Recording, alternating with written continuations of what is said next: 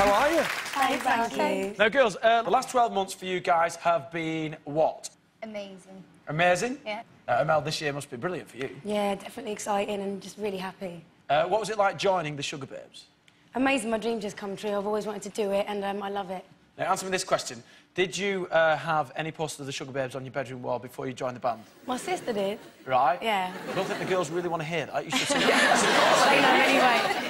Answer me this, right? Which of these following girl bands has had the most top 10 hits? The Spice Girls, Bananarama, Destiny's Child, Shampoo, or the Sugababes? The Sugababes. That's right. You're the most successful British girl band of the last 20 years. Congratulations. Thank you. That's not bad, is it?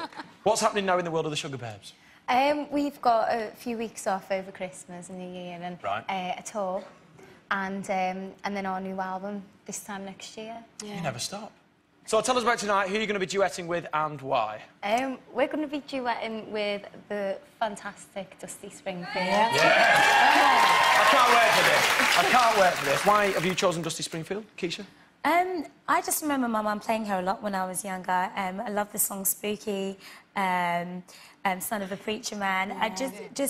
She's got an amazing soulful voice and she always loved the stage and was a great performer, so can't wait. Yeah. It's quite weird with Dusty Springfield. She's had more hits than you actually think Dusty Springfield has had. Do you know what I mean? There's so many songs that you don't, because people have covered them, you don't think that they're her songs, and they are. Now, before you perform, let's see Dusty Springfield doing what she does best.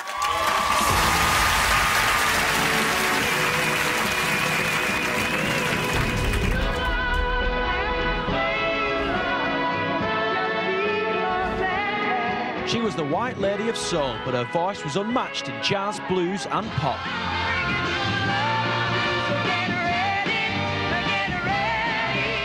Born Mary O'Brien, her career started in her teens when she joined girl group the Lana Sisters. She went on to form the Springfields with her brothers. And then she established herself as a solo artist.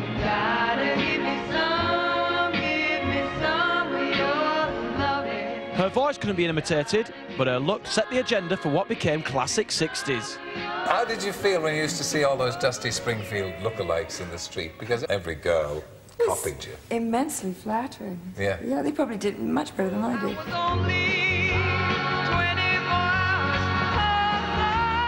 She avoided the limelight for much of the 70s and 80s, but was coaxed back to the top of the charts by the Pet Shop Boys in 1987. In 1984, the film Pulp Fiction featured Dusty's classic Son of a Preacher Man and cemented her place in modern pop culture. At the time of her death, she'd been in showbiz for over 40 years and left a collection of work guaranteeing she'll be remembered as one of Britain's finest.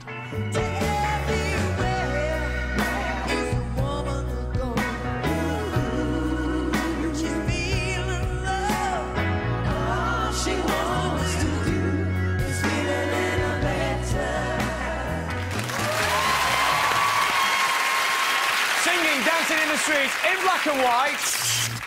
Please welcome our next duet impossible, the Sugababes and Dusty Springfield.